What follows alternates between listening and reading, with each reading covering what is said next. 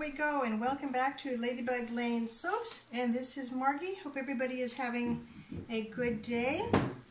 Alright, so I have noticed while I've been using my new cell phone camera for videotaping these soaping movies slash videos, whatever, that I really can't hear my voice that well, you know, when I'm editing the video.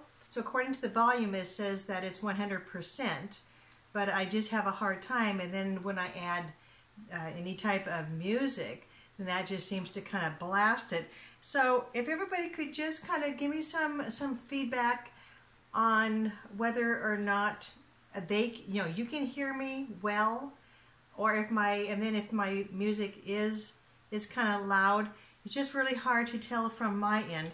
I have received some feedback saying that people can hear me loud and clear. Where do I put my mold? I'll just put it over here. So anyway, let's get going here. All right, here's my goggles.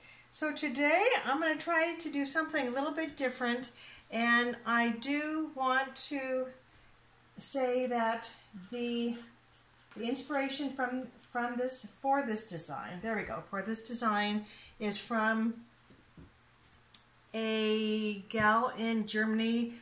I cannot think of her name. I was going to go and write down her name before I got started here, but I've just been kind of busy watering my dahlia garden in our backyard. We have not hardly had a drop of rain in a couple of months, so I've just been busy taking care of my little babies out there. All right, but I will in the video search for her.